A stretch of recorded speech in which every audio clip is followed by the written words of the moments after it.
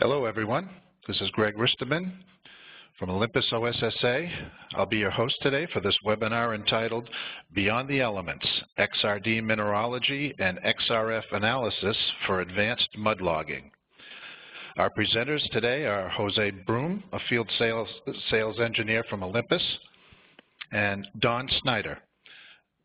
Jose is a field sales engineer and has had nearly 30 years of experience as an application scientist with both XRD and XRF.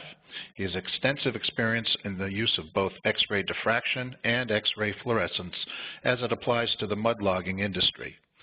Don Snyder is a geologist with diversified well logging and is their project lead for X-ray diffraction and X-ray fluorescence.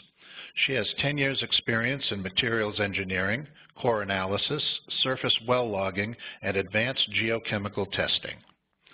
Today we'll review XRF and XRD basics, X-ray technology in oil and gas drilling, advanced mud logging techniques, how XRF and XRD are used on-site, and finish up with questions from the audience.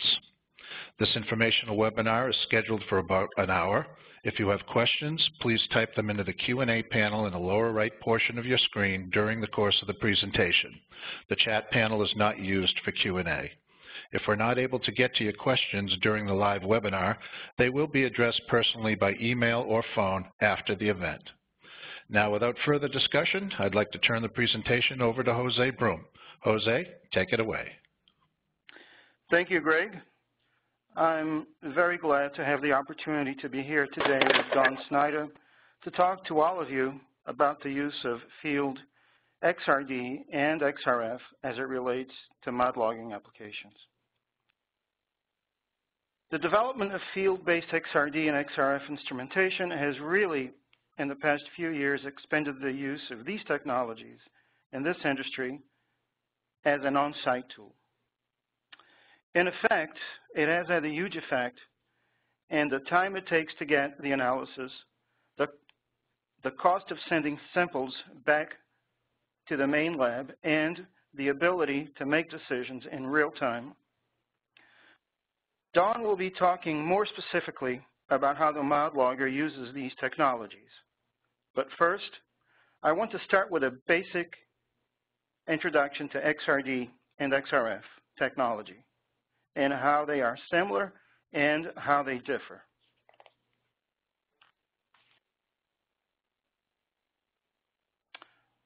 So what is X-ray fluorescence? Very simply put, X-ray fluorescence uses an excitation source to excite elements, electrons within an atom. This excitation will eject an electron from its orbital, and there is a transition at that point from the next orbital, and this transition releases an amount of energy. This energy is directly proportional to the amount of that element within your sample. Quantitative element analysis, typically magnesium to uranium. It can measure from the ppm level to percent level for most elements. On this next slide, we're showing the user interface, how the operator first sees the data output from the instrument. It consists of a graphic output, as you can see, and to the right-hand side of the slide, it also gives you elemental breakdown, concentration, and statistical analysis. So that's the output for X-ray fluorescence. Typical detection limits are shown on this slide here. Typically, detection limits will vary with simple matrix, but these are some general rules that you can apply.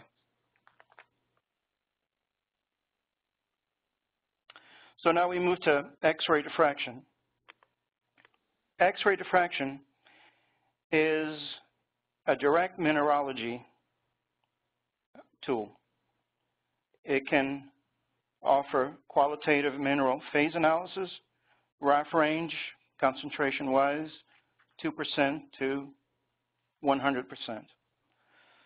Other techniques can calculate or derive mineralogy, but XRD provides direct mineralogy, and this means that it identifies and quantifies the mineralogy directly from the crystal structure of your mineral.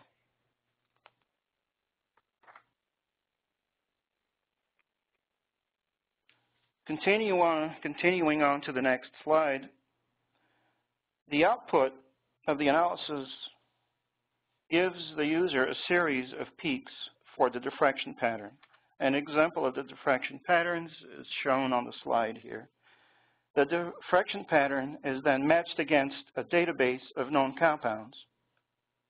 There are publicly available databases like AMSCSD that focus on mineralogical compounds, and there are subscription databases that can offer a wider range of organic and inorganic substances.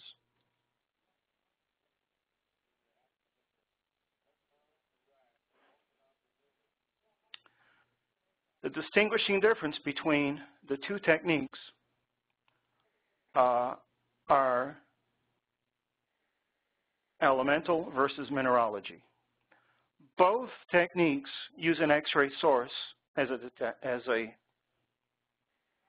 detector. Both measure the response to X-rays interacting with a substance, and both provide measurement to help identify a substance. The difference is that XRF is elemental. So with an XRF, you would be able to analyze and detect iron, regardless of its state. With XRD, the same analysis will yield information such as hematite or magnetite, shown on the right-hand column. It also XRF will give you total elemental calcium, regardless of how it's structured. XRD can show you the polymorphs, calcium carbonate, calcite versus aragonite versus vetarite. This is the main distinguishing difference between the two techniques.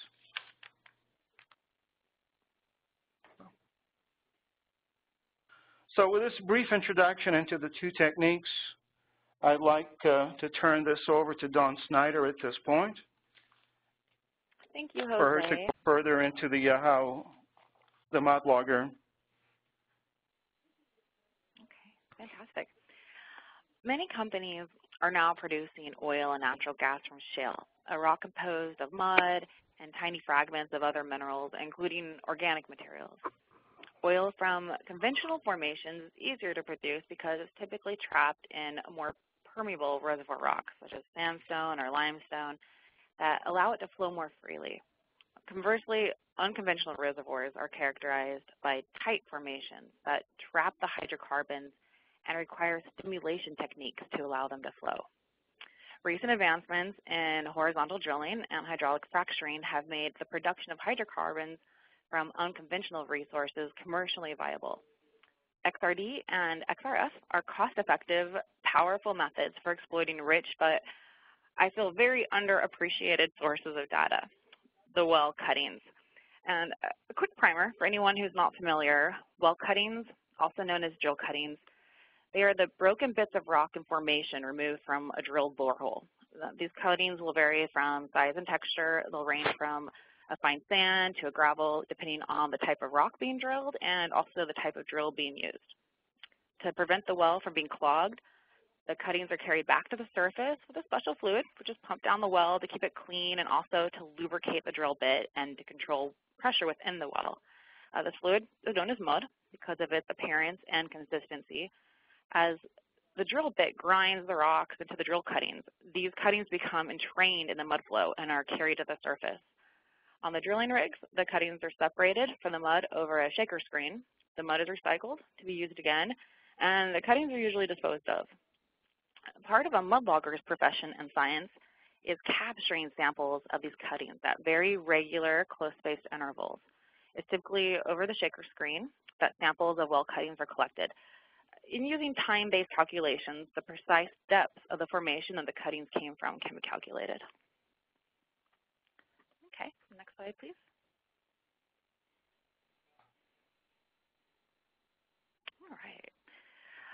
finding the sweet spot. It is important to understand that not all unconventional wells are created equal, not just as between different plays, but also within individual plays. These reservoirs are heterogeneous, and outside of sweet spots, oil companies have to drill rock that yields much lower production performance. So operators are universally in search for that sweet spot, which implies the area of the formation where the hydrocarbons will best respond to fracture stimulations. In shale reservoirs, that sweet spot we're talking about are hydrocarbon types, relative brittleness, organic richness, thermal maturity, stratigraphic continuity, and of course your mineralogy. And using X-ray technology, we can now see changes within the rocks on the atomic and chemical level, and easily find and quantitate areas of wells that has more carbonates or more silicious and changes in the clay. The exploitation of shale and unconventional resources presents many challenges for the geoscientist. Deposits have significant variation from one basin to the other. So the key for success comes from targeting these sweet spots in the reservoir, evaluating the density and the structural orientation of their fracture systems.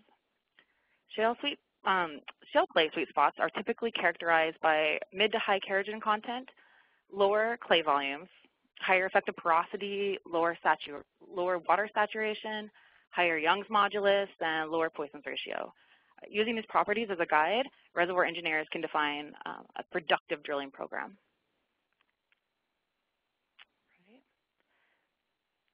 XRD and XRF analysis are well-known techniques to the petroleum industry that have been used for a long time in order to obtain reliable quantitative data to highlight various aspects important to reservoir assessment. High contents of clay minerals, for instance, may give a first estimation on porosities and permeabilities in siliciclastic rocks. Also, high amounts of dolomite and hydrite and salt may allow first assessments concerning porosities and permeabilities in your carbonates.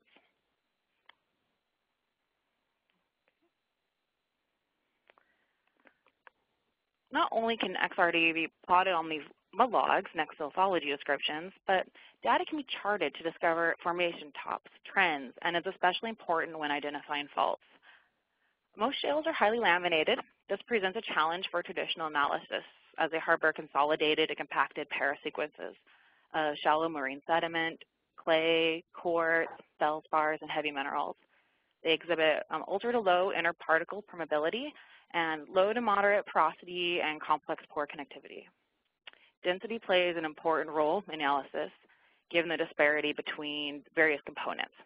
For example, pyrite having high density in a smaller volume and kerogen having a larger volume percent than indicated by weight. So XRD mineralogy provides bulk rock mineral weight percent, and to be clear, this doesn't include kerogen or porosity.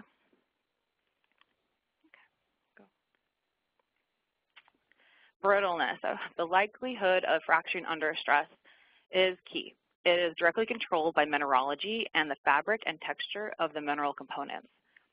Accurate measurements of these minerals are imperative to evaluating the relative brittleness through a shale play, which can greatly improve your fracking strategies. XRD and XRF are also used in determining the contribution of clay minerals to the engineering behavior of rocks and soils. Ductile shale naturally heals, while brittle, silty shale with a quartz fraction is more likely to fracture. Geomechanical properties help determine the relative brittleness or ductility, providing valuable input into completion and fracture stimulation design. So your XRF, when integrated with your XRD together, can definitely help understand the rock strength and potential behavior. Your rock mechanics, such as Poisson's ratio and Young's modulus, as well as understanding the rock fabric, can be modeled with close correlation of the XRF compounds and elements.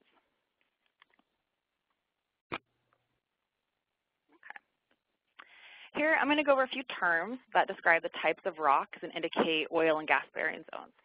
So, shale, it refers to a sedimentary rock that is predominantly comprised of mud, stones, and organic material.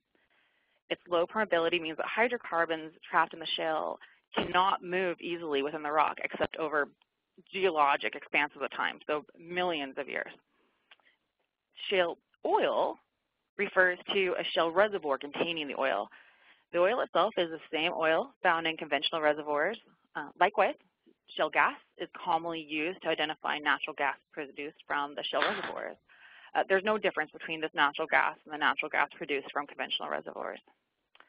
Now to flip it, oil shale is a term not used in reference to the reservoir, but to the actual type of sedimentary rock that is organic rich, fine-grained, and contains a solid organic compound known as kerogen. All oil and gas are ultimately derived from kerogen. Tight oil is a crude oil stored in shale and requires modern drilling and recovery techniques to get it out. And natural gas is also produced from shale deposits. Some of the key minerals and elements that are critical to understanding the unconventional reservoir are minerals that can indicate brittleness, such as quartz and carbonates, trace marker minerals and elements at boundaries, high trace metal values, especially vanadium, nickel, uranium, molybdenum, are all good indicators of organic richness.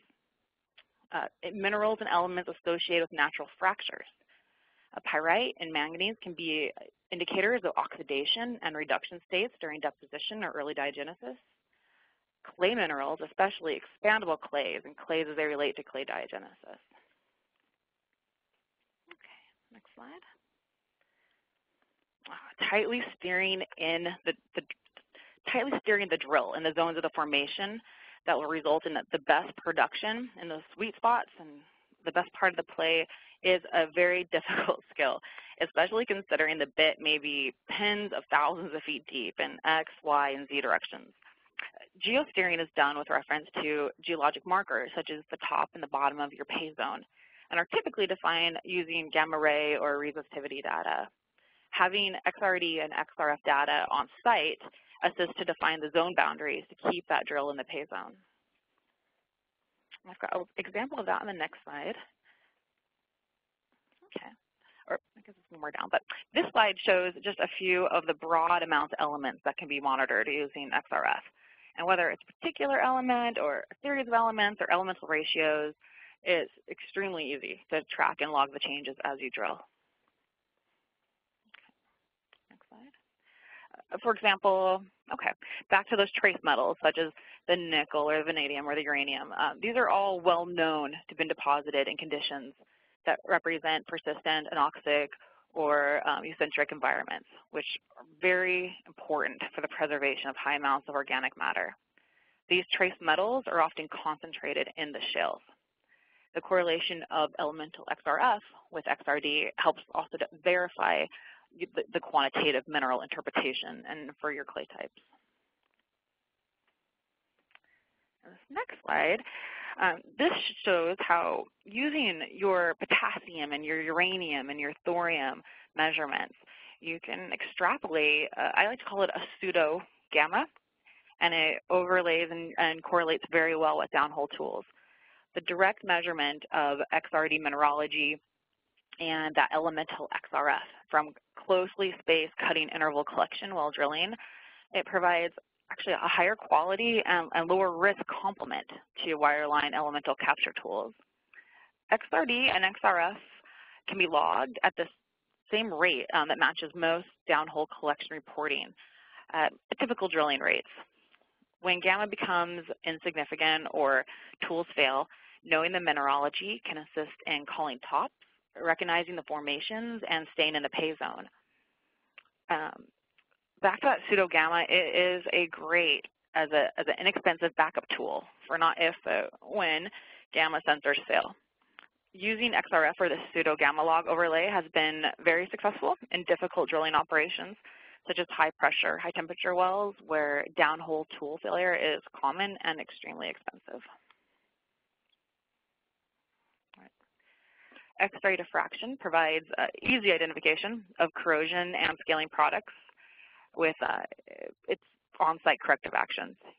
That's a great use to have this right on site. Certain clays and smectites will swell up in the presence of water. When they swell, they can trap the drill pipe and block up the well hole. Often in this case, you may want to switch to an oil-based drilling mud.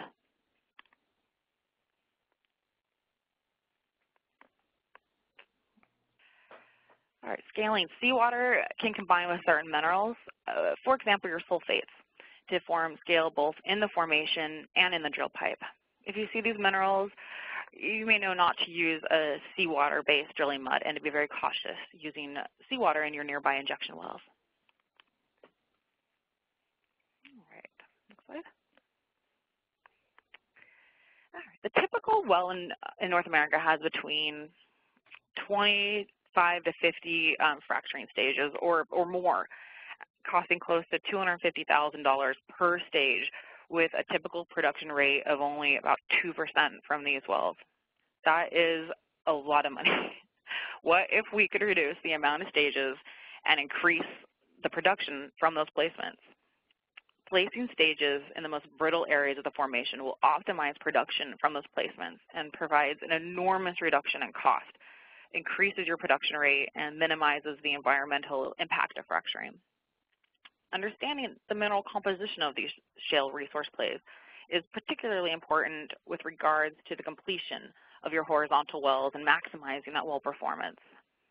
Steering these horizontal wells within the narrow pay zones at times with a comprehensive understanding of those rock properties is required to avoid geohazards and design effective hydraulic fracture jobs to stimulate the maximum volume of reservoir and optimize recoverable reserves.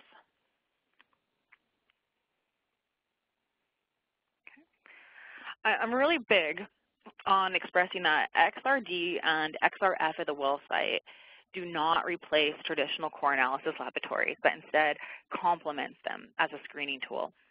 X-ray measurements on well cuttings are simple tests that look deeper into the rocks with more precision than observation alone. It doesn't replace the human on site because observations on color, texture, grain size are indispensable.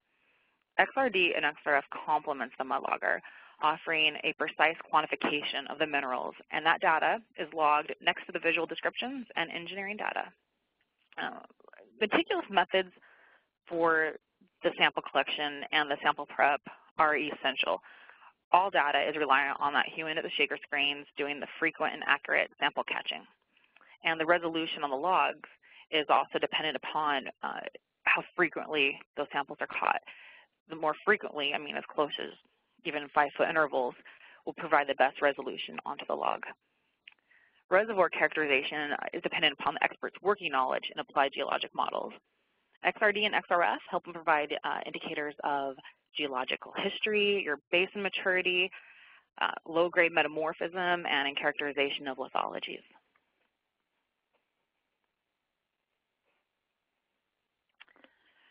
Cavings. Cavings over the shaker are an operator nightmare.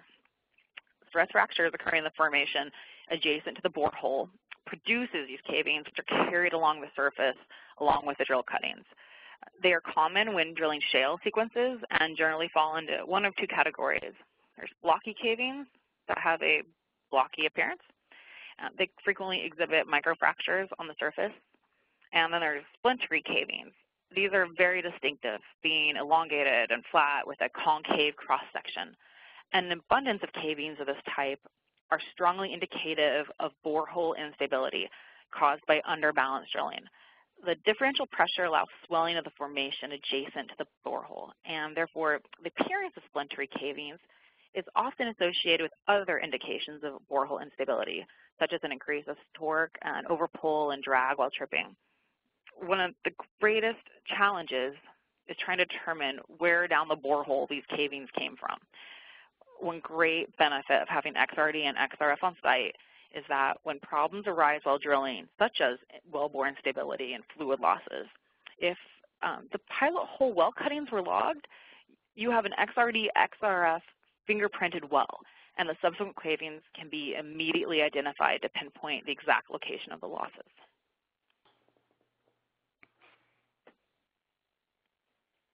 Okay, what we are looking at here is a typical log that incorporates mud logging and engineering, drilling, and MWD gamma data sets.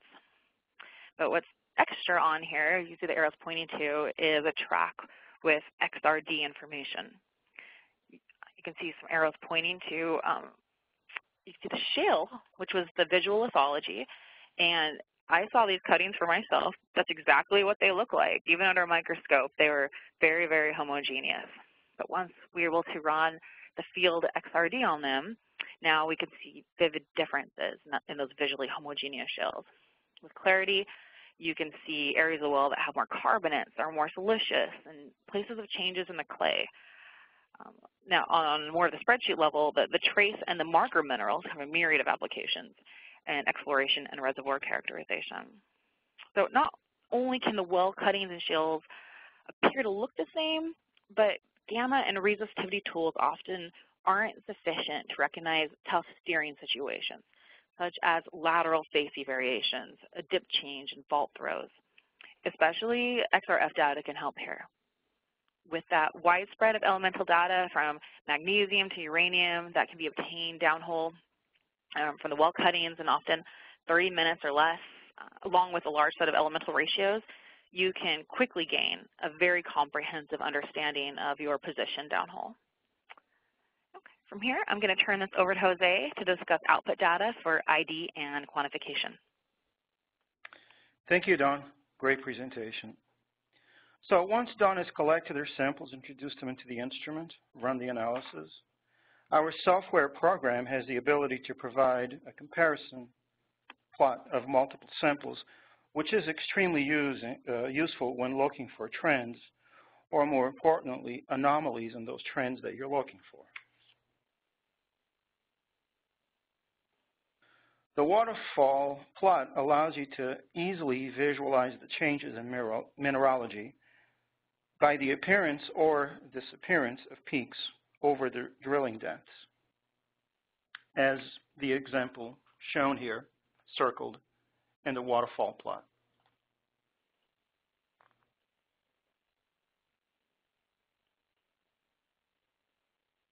Picking out two of the diffraction patterns from that waterfall plot, we can look more closely at certain depths to see the changes in mineralogy. Here we can see the change in composition from 2,600 feet to 6,200 feet. The changes are labeled accordingly.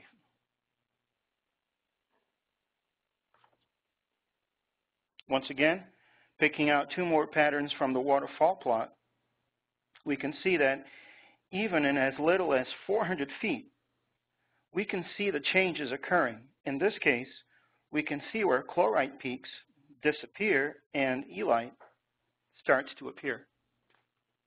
Again, shown in the diffraction patterns.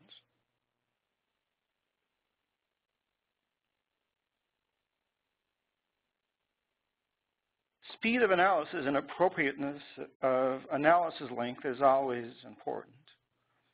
Our XRD systems use a CCD detector or camera which captures the entire 2 theta range simultaneously. This allows the user to start seeing the pattern almost immediately, which is important when fast results are needed. As it continues to collect exposures, the signal to noise ratio improves and you can decide when the results have shown what you need. Our customers typically are doing 5 to 10 minute tests. Of course, depending on how much they care about quantification of the secondary peaks.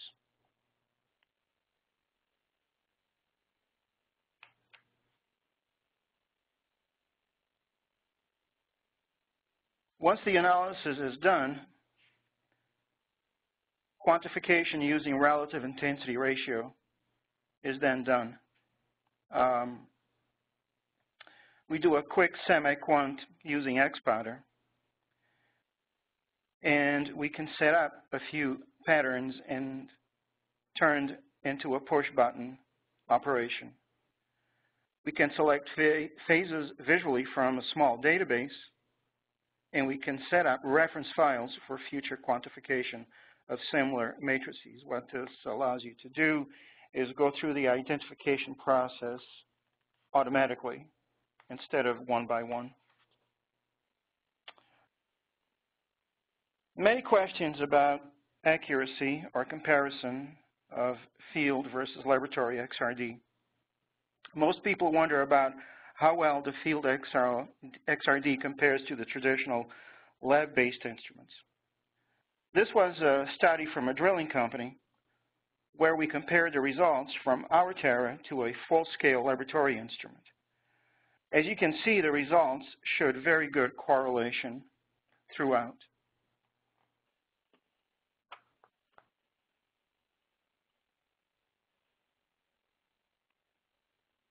XRF output can be both graphical or numerical.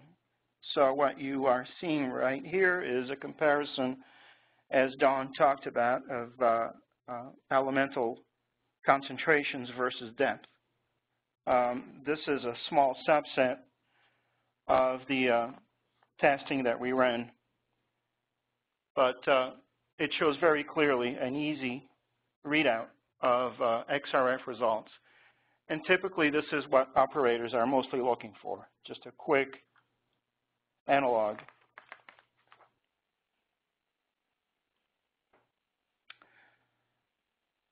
So not only do the Olympus XRD and XRF instruments provide fast analysis, but having them on-site eliminates the time involved to send samples to an outside laboratory.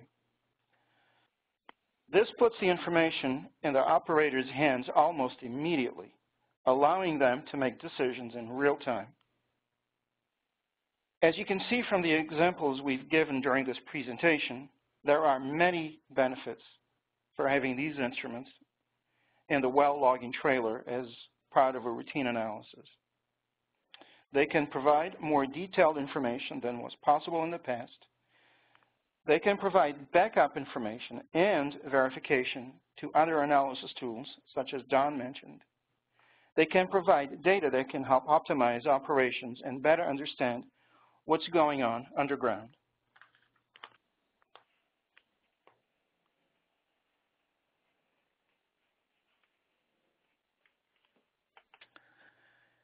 In closing, I hope this presentation has given you some useful information about how Olympus XRD and XRF instruments can be used for mud logging applications. You can certainly contact us for more information or to schedule an on-site demo of the equipment. I would like to extend my sincere personal thanks to Don Snyder for joining us today, and also to thank Diversified Well Logging for allowing Dawn to collaborate with us on this webinar. At this point, if Dawn has anything else to add, I'll turn it over to her. No, this is great. Thank you, Jose. Thank you, Dawn. Well, at this point, we can answer some of your questions if you could submit them. And I see they're coming through.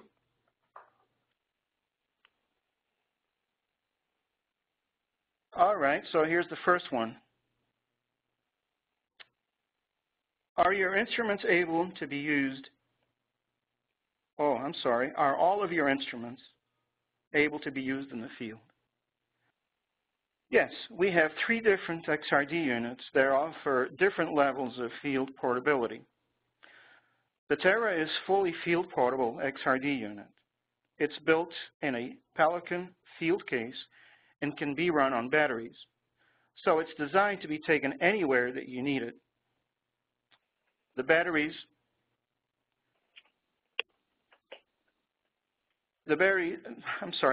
can help with power fluctuations that can happen at remote locations, and the filter also helps to minimize dust.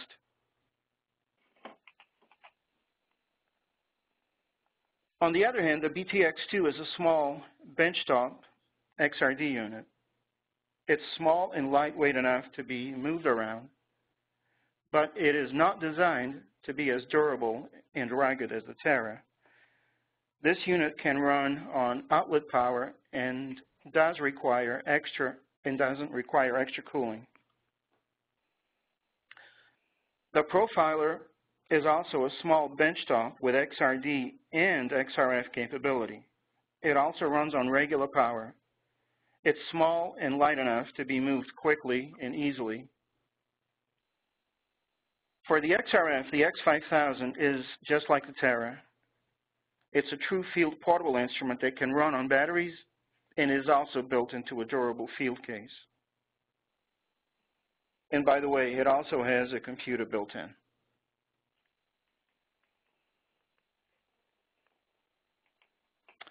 Another question, Jose, can the instruments handle external temperature variations?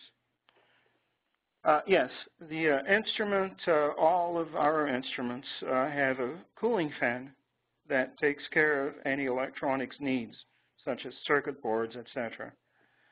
The detectors themselves have a Peltier cooler, which is independent of that cooling fan. So ambient variations should not bother the instruments at all.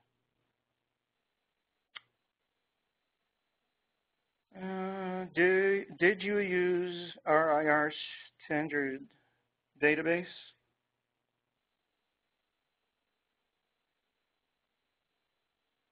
Or did you determine your own RIR?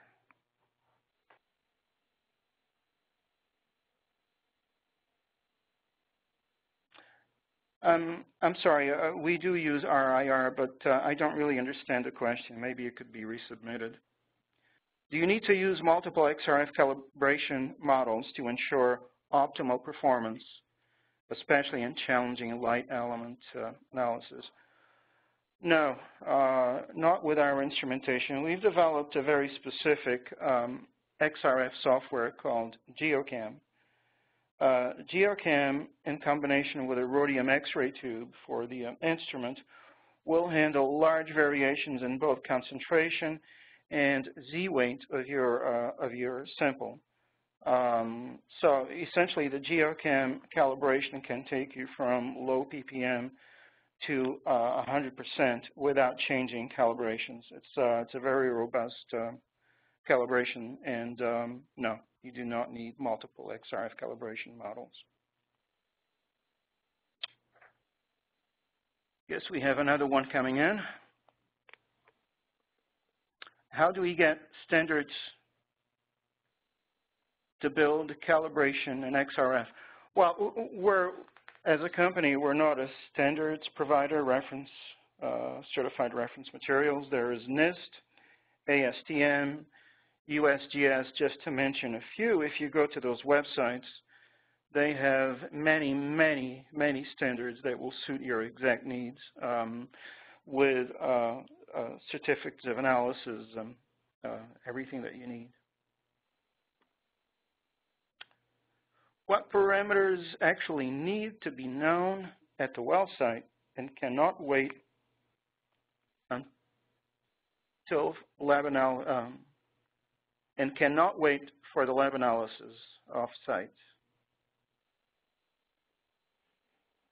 I might have misread the question. What parameters actually need to be known at the well site and cannot wait until the lab analysis off-site? Yes, I did hear you correct. I'll turn this over to Don. This is really more of a mod logging question for Don. Don? Yeah. Okay. So field XRD and XRF, it's not only ideal to make fast drilling and geosteering decisions in the real time, it's also a cost-saving screening method to reduce the amount of samples you may have to actually send into a lab. A lot of times when you're sending enormous amounts of samples into the lab, it takes an enormous amount of time to get them back. And sometimes you really need some information just in some specific zones. So you can get through a lot of samples at a reduced cost. And traditional XRD labs are absolutely necessary for certain applications. They're absolutely necessary for studying true clay speciation and measuring clay expandability. Field XRD will quantitate the amounts of particular clay minerals, but if you have samples you're especially interested in, especially with their discrete clay properties, this is a great opportunity to screen through the bulk of your well, and then take those and send those to a traditional core analysis laboratory, and also get your results back from them a lot faster. Thank you, Don. One more, at least. Can you speak a little about simple preparation for mud logging? What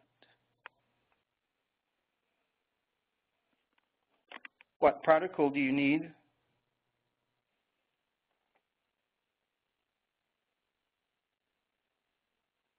What do you need, electric grinder or manual? Again, sorry, excuse me for my hesitation. These are coming in live. So I'll take, this is really a two-part question. I'll take the first part in regards to simple requirements or instrument requirements. For the instrument, we supply a manual crusher with our instruments along with a 120 mesh sieve. Simply grind, sieve, load a small amount of powdered simple into the simple cell. In the case of the Terra and BTX2, they use about 15 milligrams of simple. That's about it. For the profiler, you would load 25 milligrams into the simple cell for XRF. The X5000 requires minimal simple prep. I'd also like to have Don address from the mod logger's point of view what the simple preparation requirements are. Don? Yeah. You know, a question I get all the time is, how are you representing thousands of feet or, you know, enormous amount of rock with such a tiny little sample that goes into the XRD? And the real key for this, although the machine does require just a tiny bit of powder in order to operate, the bigger your initial sample is going to best represent what's going on downhole. And then to split that evenly down so that you have the best chance of representing the minerals that are in the interval that you're interested in studying. The key, the secret sauce to accurate, repeatable, and useful XRD and XRF is always in the sample prep. And this begins with a human factor. Accurate sample catching and recording of that inventory is essential. Your next thing that's important is cleaning the samples. Depending on the type of drilling muds, whether you have water or oil-based or synthetic oils, the right solvent, the right surfactant, or right cleaning solutions need to be chosen. I can't definitively give an answer for the right solvent or the right cleaner for every single drilling mud because they're all unique. But if someone wants to email me more some questions, I can, after this, give them some recommendations for different choices for cleaning your samples and different types of drilling muds. So after they're clean, it's really important that you don't destroy some of the fragile minerals and clays that are inside your sample. It's best to air dry a sample with low temperatures. When you're crushing, it's best done by hand. Although a lot of these minerals seem really robust, you can actually break them down pretty quickly. And so the sample prep is the most critical part of a great diffractogram later. With the Terra, you absolutely have to get the particle size down to less than 150 microns in order to enter. But luckily, I haven't met a rock yet that won't get down to that size. So, and once you got a nice dry powder and great homogenization, and you really are set up to have a beautiful diffractogram through the Terra. Thanks, Don. Mm-hmm. That goes for the X5000 also. So same sample prep. Just as a follow-up from me on this subject, Don, how long does the whole sample prep take from shaker to instrument? If you have it down to kind of a systematic approach, without much effort or killing yourself, it's pretty easy to collect, clean, dry, grind, and run a sample and get results in 30 minutes. And even your MWD tools are typically about 60 feet behind the bit for when they're gathering information. And at most drilling rates, honestly, running a sample through XRD and XRF every 30 minutes keeps you in a similar zone as even the MWD tools do downhole. Thank you. The next one is really a two-part question, so I'll answer the first part really quickly. Can you use Rietveld analysis with your instruments? Yes, our data output is accepted by all Rietveld refinement packages available in the market today. And the second part of the question is, do you think that there is an advantage to use Rietveld method with the data quality provided by the instrument after 10-minute acquisition? Well, the use of Rietveld differs from company to company. Some use it and some don't.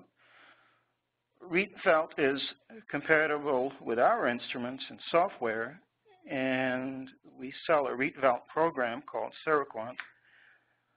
But there are many others that can be used also.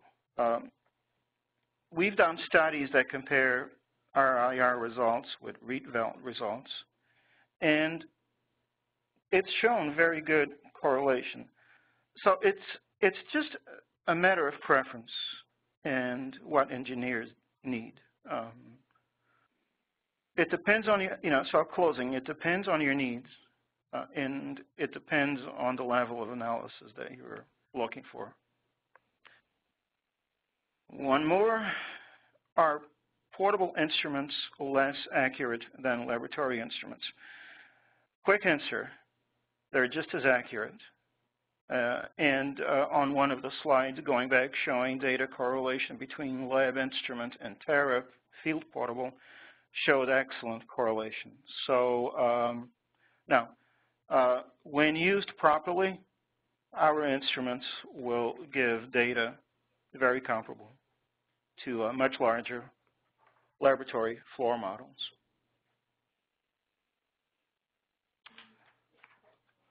One more.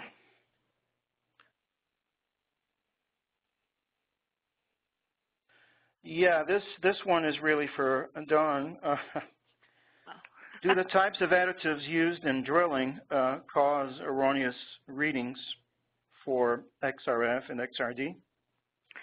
You know, I'm not sure who this is, but I'd love if they could direct me an email, because I'd like to send you over a paper recently addressing a similar question. Typically, they do not, because after we clean them off, what we're studying as a mud logger is what's inside of the rock, not what's coating it on the outside. And because of the drilling fluids and the muds we use, they absolutely has to be cleaned in order to study the formation. And so we're kind of like breaking the egg open. After we get all the gunk off the outside, then we can discover the properties of the formations inside of those cuttings by breaking them down.